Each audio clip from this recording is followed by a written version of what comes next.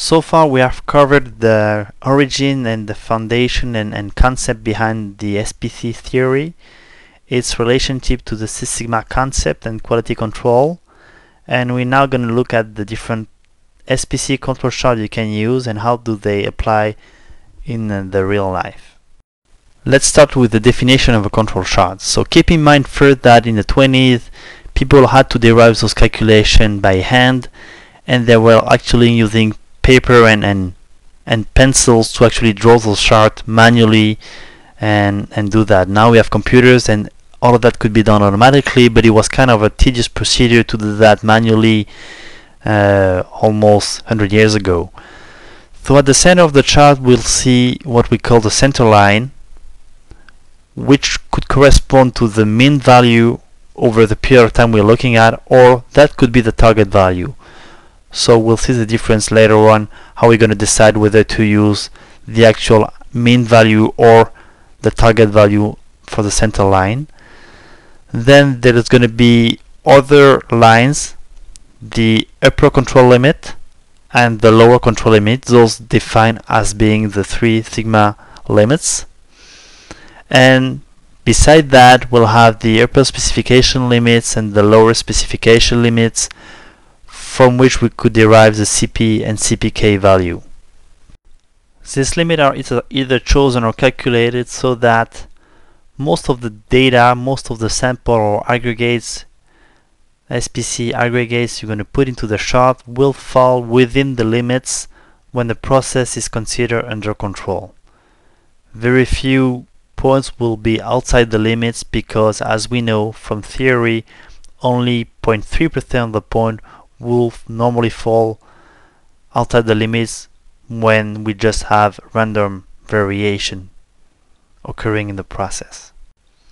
Here is an example of a pi control chart where you can see the center line here being defined, the upper control limit, 3 sigma control limit, the lower control limit, and with a dotted line the upper specification limit and the lower specification limit used to calculate the CP and CPK. On this chart we have 3 zones. The first zone is the one around the center line, the zone C, which encompasses all the data falling between minus and plus 1 sigma from the center line. Then we have the green zone, which is zone B, which just encompasses the data will fall between plus 1 and plus 2 sigma or minus 1 and minus 2 sigma from the center line. Last zone being zone A, this yellow zone where the data falls between plus 2 and plus 3 sigma or minus 2 and minus 3 sigma from the center line.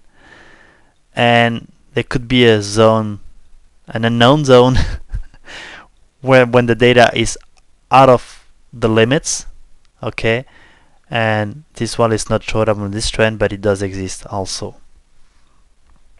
So as a note here, this sigma displayed on the trend could be either the real sigma derived from the calculation, or it could be simply the upper control limit minus the center line divided by 3, and same thing for the other one, the control limit center line minus the lower control limit divided by 3. So this means that depending how you specify this upper control limit as being a constant or being the actual 3 sigma derived from the statistic of the distribution, that could mean different thing.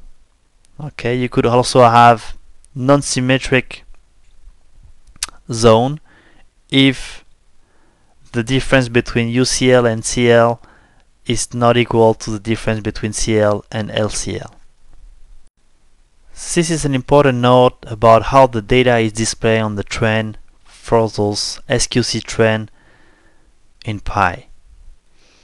Because we're taking about a number of sample being individual values or aggregates in the trend, you have to keep in mind that the SPC theory has been developed for discrete manufacturing when people were working with parts, hardware parts, and there was no time relationship between the different sample.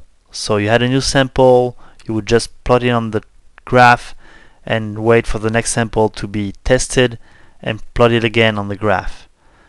Now all those points is going to be sample extracted from a time series. Okay, so we do know from those continuous process that there is a relationship between those data because they've been gathered over a period of time. Okay. However, depending how the data is getting into the Pi server,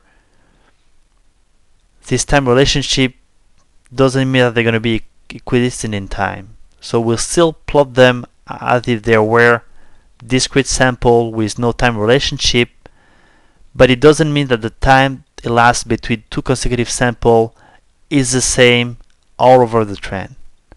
So just be careful of that, because the space between 2 points could be a few minutes or a few hours depending how you got the sample and how the data is getting into the Pi server.